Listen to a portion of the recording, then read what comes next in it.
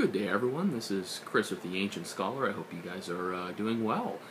And today I would like to go on somewhat of a rant, if I may. One thing I often hear among people of many different types of disciplines in life is the age-old question of why. Or how will this help me or affect me? Specifically in regards to expensive science. Expensive science that has always gone on and is continuing to go on. And obviously one of the big scientific projects that we have going on is the Large Hadron Collider. And as I've said in other videos, I'm not a physicist, I'm not a chemist. I've had to take some physics, some chemistry, but it's certainly not my primary profession. But what I do in my profession, in healthcare, how I practice, what I do, how I change what I do, is all based upon the scientific method. Evidence-based medicine is nothing more than a way of using the scientific method to impact how medicine is practiced, or healthcare is practiced. Okay, so I do have a vetted interest in the scientific method, the scientific process, and I do take a bit of interest in people when they ask this question of why, how, and so on. So one of the questions among many that comes up is, well, how is the Large Hadron Collider going to help me? Why are we doing it? Why are we blowing all this money? How is this really going to affect anything? And the most concrete answer, the most logical answer I suppose I can give is, because there's no evidence right now, is I don't know. And people are very uncomfortable with that answer. As human beings, we are inherently curious.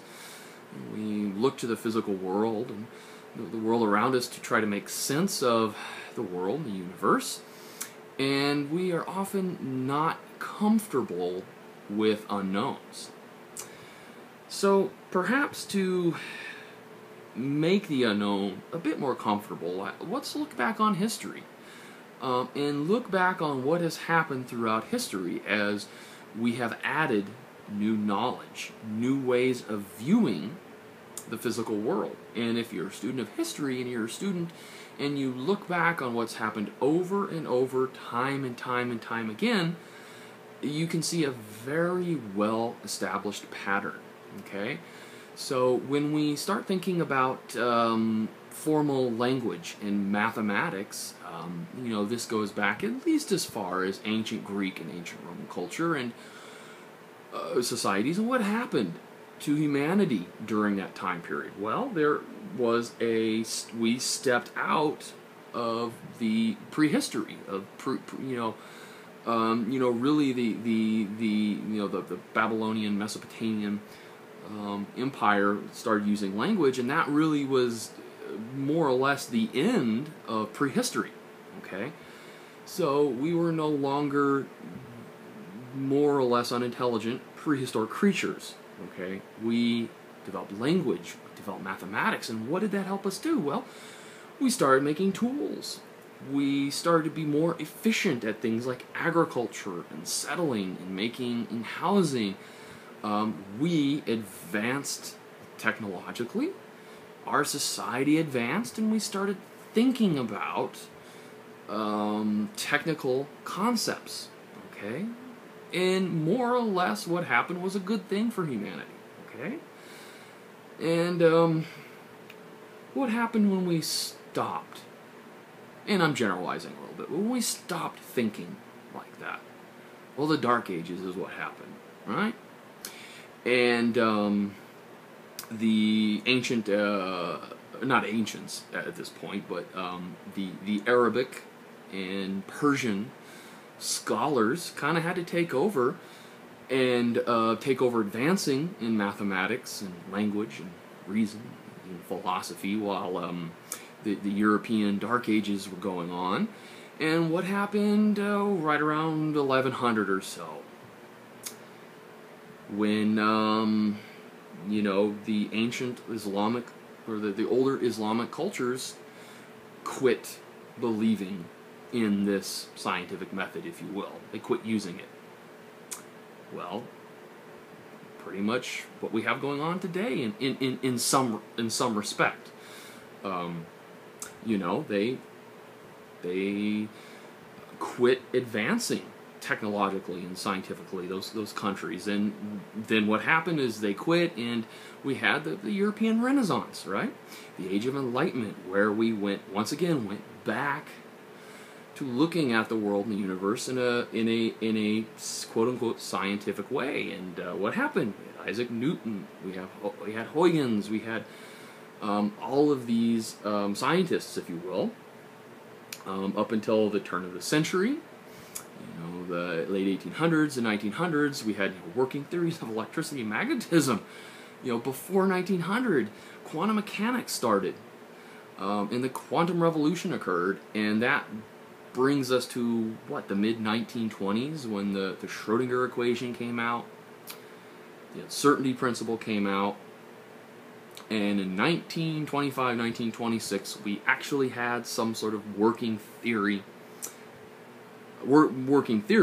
of the universe as a whole, okay? We had classical mechanics, we had relativity, and we had quantum mechanics, okay?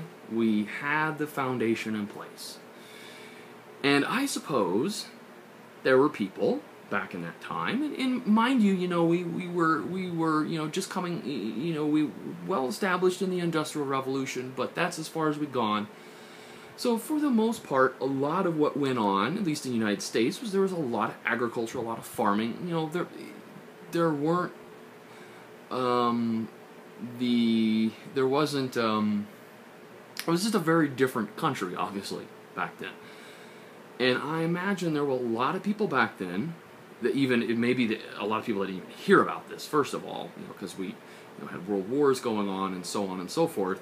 But there were probably a lot of people that said the exact same thing then as there are people that are saying and asking the same questions now. How is this going to help me? And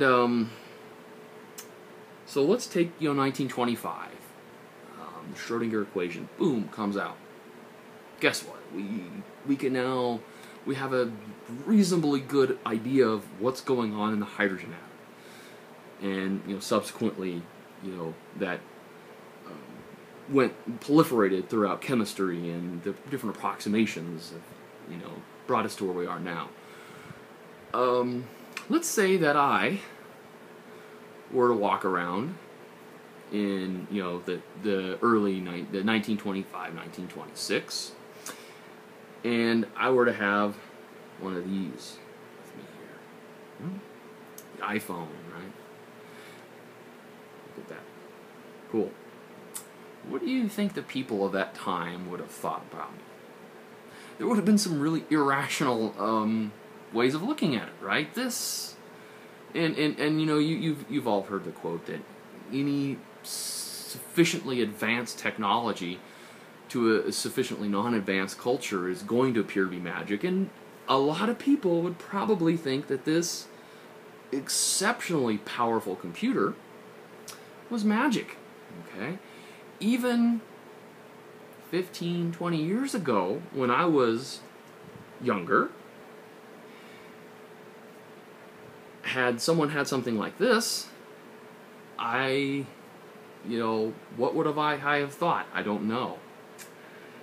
I can tell you the types of computers I was using back then, and this iPhone is orders of magnitude.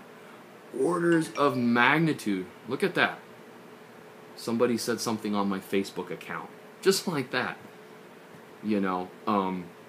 Orders of magnitude more powerful than the most powerful computers that existed at that time. Okay? I remember when this is in the mid-1990s, when the MMX, the Multimedia Expansion Pentium chip came out. 233 megahertz of raw power was going to revolutionize the world. What kind of processor do I have in this? What a gigahertz processor? 16 gigabytes of memory? Non-volatile memory? Flash memory? No radial drive? I guess the point I'm trying to get is nobody in the 1920s could have ever predicted that from quantum mechanics, from hooray, we have some sort of understanding of what's going on in a hydrogen atom, from there to 2012. Well, this is what, a year, this is a couple of years old. This is the 4, this isn't even the 4S. I'm due for an upgrade next month, by the way, so we'll see how that goes. Never could they have imagined, probably, something like this existed. Well, there were people that imagined, and there were authors that wrote, all these incredible things, but the average person would have never anticipated that a human being could walk around, that the ancient scholar could contact his wife in Afghanistan, and his wife could tell him, hey, 5 RPGs landed on the base where I'm at today, but I'm okay. I'm okay. Okay. Never in 100 years, probably, would people have been able to imagine that this would exist. And I could blather on, but the ultimate point is, if we look back at history, the ancients could never have imagined, for the most part, where their rudimentary thoughts about mathematics and even philosophy, Epicureanism, hedonism, all of these different types of philosophy, where all of that would ultimately end up thousands of years later. Okay? So, the ultimate answer is, I don't know. But looking back on history, I can tell you this. You don't even know. You don't even know where that well-invested money, in my humble opinion, is going to take us in the next few decades. You don't even know. I don't even know, but I can imagine, and I can look at this iPhone or an Android or whatever, okay, and I can look at things like quantum tunneling, right?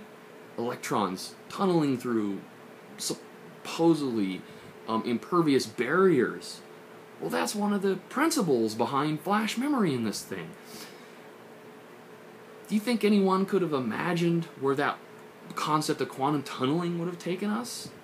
Where nuclear magnetic resonance imaging, an MRI of atoms, where that would have taken us? Where we could look at an ankle, we could find torn ligaments, we could find tumors. What do you think Dirac, when he came up with the concept of an antiparticle, you think Dirac thought, hey, I bet we could use that positron and we could inject sugars laced with radioisotopes, and they decay and release these positrons that would hit regular matter, and it'd demolish each other and release light, and that light could be detected, and that would be a PET scan, and we could find cancer, right?